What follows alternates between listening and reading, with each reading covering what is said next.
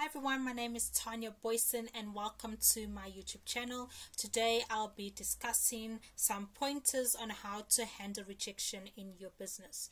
So basically, when you approach someone, you approach them with new information, and it can also lead to fear and doubt because they don't know, they've never heard of this business that you're talking about or the product that you are talking about. So you need to stay kind and humble, and you need to be understanding, and you need to be able to understand where their fears are coming from.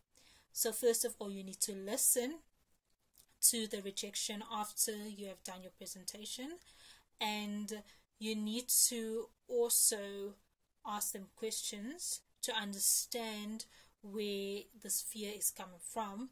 But you ask about 2 or 3 questions. Don't bombard them with a lot of questions because you're going to create distance between you and your prospect or you and your customer.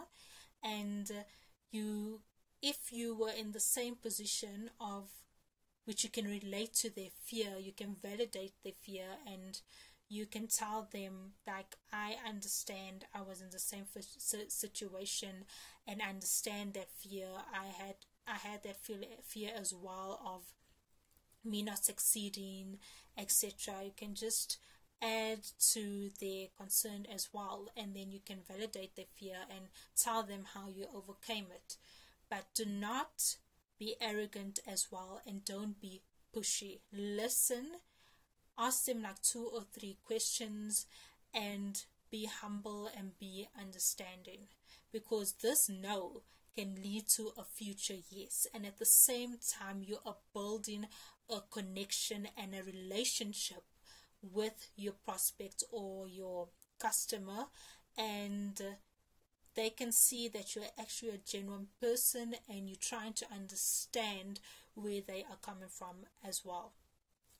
So that is one tip, and remember that a no can become a future yes, a future deal as well. And at the same time, don't give up and don't take the no personally, because once people see you are consistent in your business as well, they will come back to you. So keep on running with your business, because you will think people are not watching you or not watching your posts, and eventually they'll actually come back to you after a few months. And you should also check up on them in a few months as well. So the key is to stay away from provoking your prospect or customer. So if you want to carry on with the report and carry on with the conversation, back and forth conversation with them, use the words I respect and I agree and as well, and move away from but however, but I don't agree with you. You will create distance between you and your customer or you and your prospect, and this can lead to an argument as well, which you don't want, because you just want to build a discussion and create an understanding. At the same time, you're also building a relationship with the customer, even though this is a rejection. So you can turn a rejection that looks like it's something bad into something good. You can build this rejection into relationship basis as well. So once you have answered the prospect's concerns, you then tie it down. And how you would do this is that you will answer them in a way where you will say, does that answer your question? Does that make sense to you now? Wouldn't you agree? Okay, so you just tie down their concerns. And once they understand, always return with a closing question. You will tell them, that is great. So based on what you have seen and what you have heard, how do you see yourself in a specific business, which you will mention, for example, whatever business you're in, or how would you see yourself buying this product? So you will mention whatever product or service or business that you're approaching them with. how do they see themselves in it, or do they see themselves buying the product? So you end with a closing question and you wait for them to respond. When they're interested, that's a bonus for you. That's great. You did a great job from turning a rejection to a possibility and to a sale.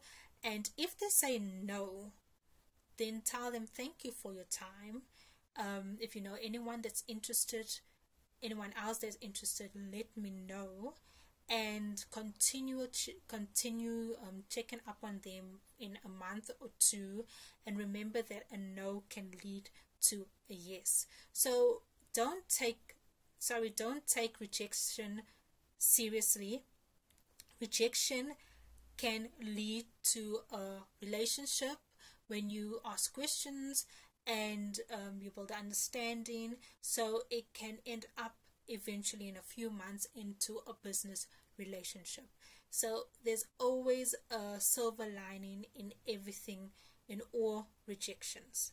Thank you for your time, and please like this video and please subscribe to my YouTube channel. I'll be making more videos on the product benefits of Longrich and giving you more tips on network marketing and in business as well. Till my next video, I will see you then.